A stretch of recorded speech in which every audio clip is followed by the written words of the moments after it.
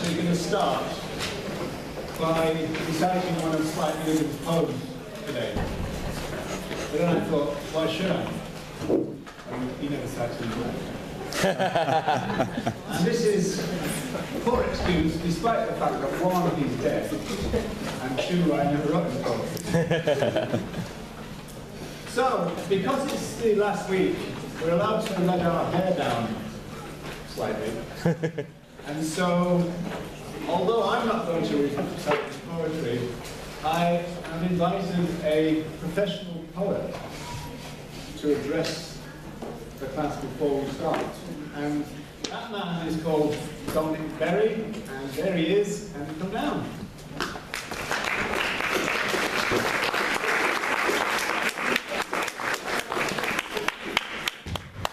Hello, yeah, my name's Dominic and I'm a poet, and yeah, it's nice to be here. First trip to Dublin, eh? It's alright, isn't it, Dublin?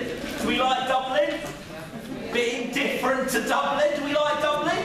Yeah. Still indifferent. Okay, I love Dublin. First trip. It's really nice, really nice. I'm a poet. Are there any poets here today? None at all. Fantastic. So I live at the moment in Manchester. Like I say, my first trip to Ireland, actually. Anyone been to Manchester? Oh my word, it's a magnificent city, very political city, very sexually liberated city. Is Dublin a sexually liberated city? No. Yes, it is. Oh my goodness, you're the person to speak to about sexual liberation in Dublin. Is that right? Okay, so I'm going to share a poem of my own with you. I studied sociology myself, and now I'm a professional poet. I travel up and down most of England, sometimes overseas. I perform in theatres, I perform in schools, youth clubs, prisons, all over. I've got a regular booking in Style Women's Prison. They love me there, very much.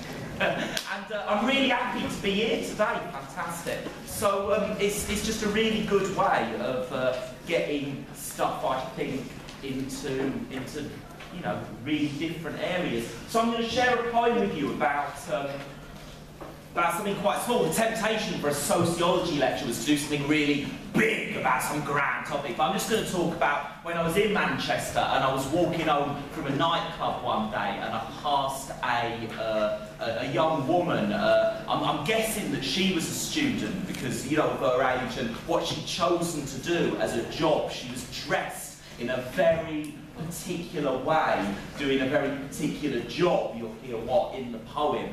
And there was some drunk men being proper horrible to her, and it was really upsetting. So I went home and I wrote a poem about what I'd seen and what I think might have happened after I'd gone. So I really hope you like it. I'm dead grateful for Roger asking me here today. It's the poem I've written. It's called Princess, and I hope you like it.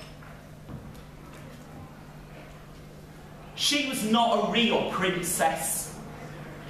On the corner of midnight and spirit, achingly sober, smile of bed, moonbeamed, shaved armpits, paid to stand and wait. You could have seen she was no princess in the snow white of her eye when he told her, "You are a princess." He told her, "Show some fight, flip that frown and wake up, beauty. Smell the coffee liqueur. We got half-price booze and we are open till 4, so shout it loud, make me proud.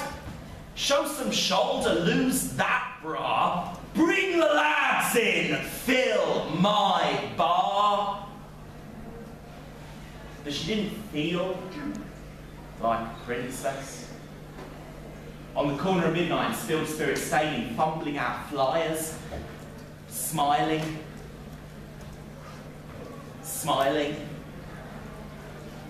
smiling, felt like an origami swan made from unpaid bills, paid to stand and wait. We're in a world that will never ever want her skills. She could make you a crystal castle using just pasta and glue. Knew 12 ways to cheat at a Rubik's Cube. Could make up the best voices for pencils. But she worked for a bar in a strapless bra on the corner at midnight and empty. And 7 little men got too close. Boozy, schmoozy, handsy, shouty, licky, pukey and punch. Said hello, hi, ho. Nice legs. When they open? Hey, do you like chicken? Well, this cock will get you choking. Do not pull out the goods if you're not selling too. Oh, if you were my daughter, I would still be bathing you.